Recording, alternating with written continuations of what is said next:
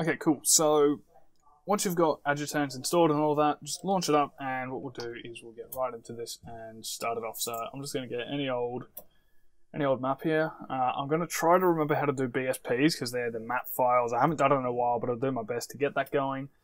And I'll show you how to get assets from Adjutant into 3ds Max and into Blender. Because there's a really helpful sort of process that goes from Adjutant to 3ds Max to Blender, which really sort of speeds everything up for you. So to start off, what we'll do is we'll go with where you find any general sort of models for these games. And across Halos 2 to 4, the process is the same in Adjutant. I don't know how to get models out of Halo Combat Evolved Anniversary, and I've never actually done it with Combat Evolved because I have no interest in those models.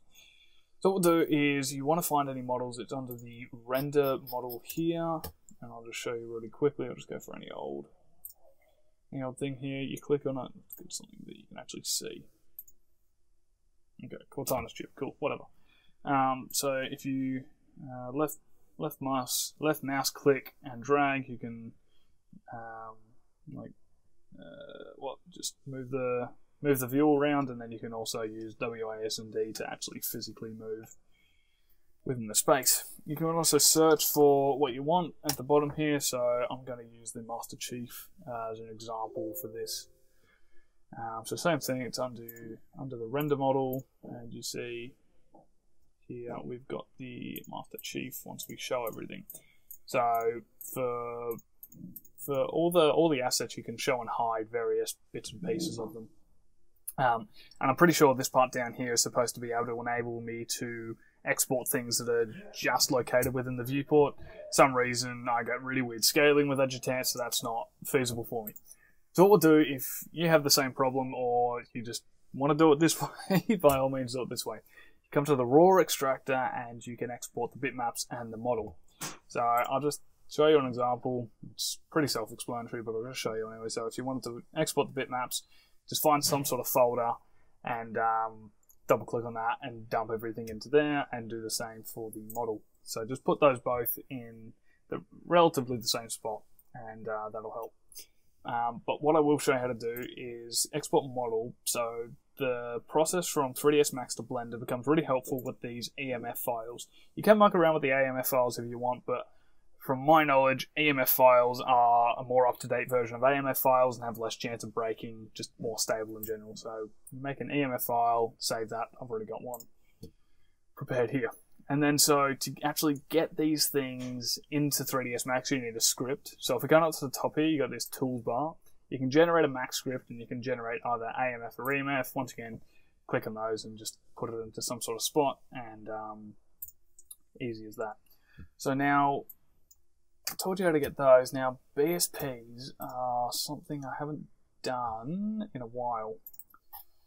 I just need to hit enter on that just so it goes back to everything. I'll see what I can do to find these BSP files where you find the maps. I think it's slightly different across the games from 2 to 4 in Adjutant, but I'll do my best to find it right now in here and see what we can get. Okay, cool. So I found it. It's under scenario structure _ BSP. I'm not sure whether it's the exact same for all the Halos, but I know for 4 that's where it's under. It's probably the same for the other ones, and it follows the exact same principles as actually exporting the render model files. It's a matter of clicking on it, going to the model viewer, and evidently these maps are quite large and got a lot of detail and textures to them, so it can be quite taxing on your computer depending how good it is, but mine seems to be acting up a bit today. So I'm not actually going to worry about showing you that, but I'll just show you this. You have the ability to pick out whatever elements you want, export bitmaps, export the actual BSP itself into an object or an EMF or an AMF. And so for these things that I'm going to do with the example of the Chief, you can follow the exact same processes, whether it be a render model or a BSP. It all works the exact same.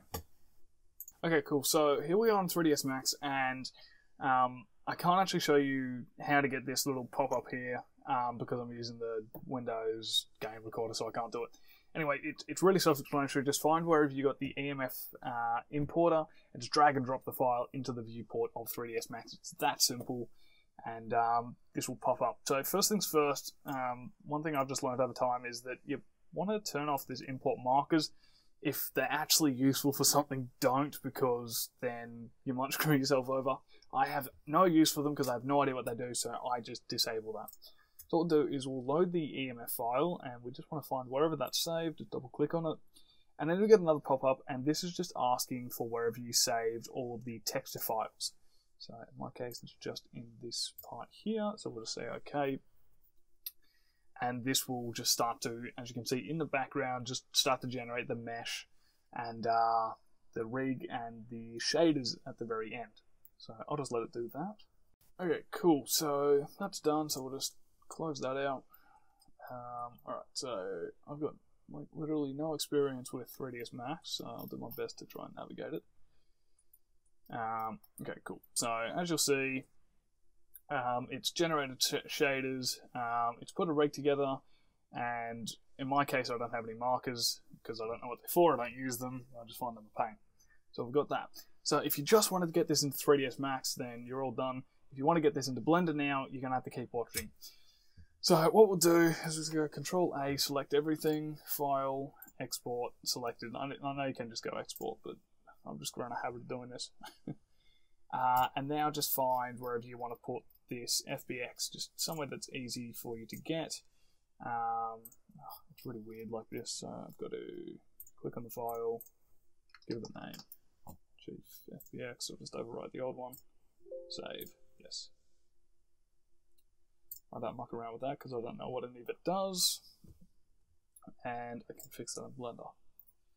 Cool. So that's literally the whole process for 3ds Max. It's that easy, it's that simple, and just about as simple for Blender.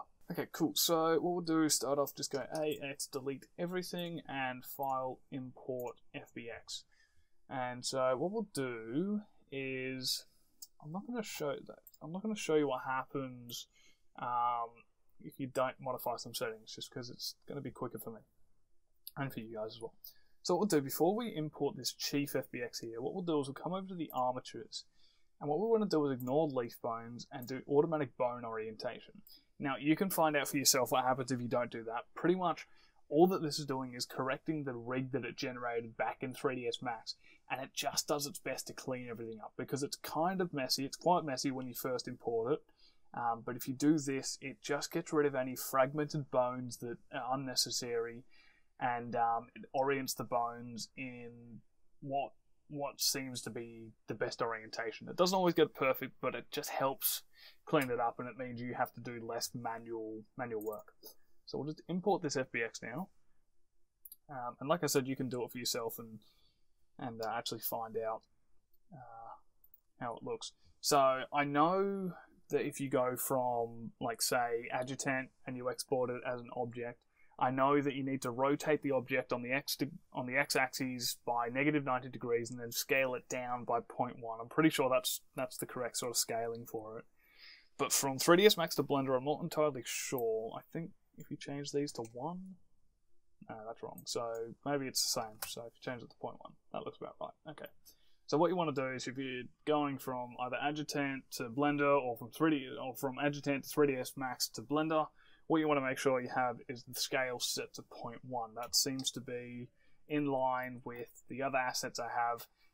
I've gotten that figure from talking to other people, and it seems to be in line with all the Halo 5 assets that I own, so it seems to be pretty good. So I'll show you here. So like the rig's a bit messy, but there's a lot of it that you can actually take out and manually do. So if you know anything about rigging, I mean, I know nothing. I'm terrible at it. Well, I don't know nothing. I'm terrible at it, but I know enough that I can take away a lot of those bones and correct it with copy rotations and add IKs to it all to make it about 10 times better. So you can start to clean all that up as sees fit. But the reason that we've gone through 3ds Max first is because, well, one, it's generated this rig for us, and two, it's actually done all the weights. It's actually put all the weights on here for us, which is nice. So, okay, there you go. That's an example of a redundant bone, because you don't need that happening. Same with that. There's a lot of redundant things that come with the rigs that are generated, but you'll find a couple in here. Well, not a couple. You'll find a fair few actually that actually do what you want it to do, and it does it quite well most of the time. I mean, like I said, you have to set up your own IKs. I don't know what FKs are, but you might have to set up FKs. But for the most part, it sets it up all pretty well for you.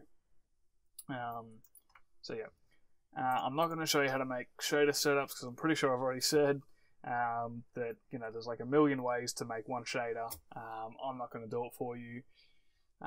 Halo 4 didn't use PBR setups, but that's not to say that you can't modify the textures and do all sorts of wicked things to them to make it look way better and suited towards PBR materials, because there's honestly no limits to this stuff. So that about does it. It sums everything up. That shows you how to get assets from Adjutant to 3ds Max, Adjutant to Blender, Adjutant to 3ds Max to Blender. It's covered it all. So hopefully somebody finds this useful, and yeah, hope you guys enjoyed.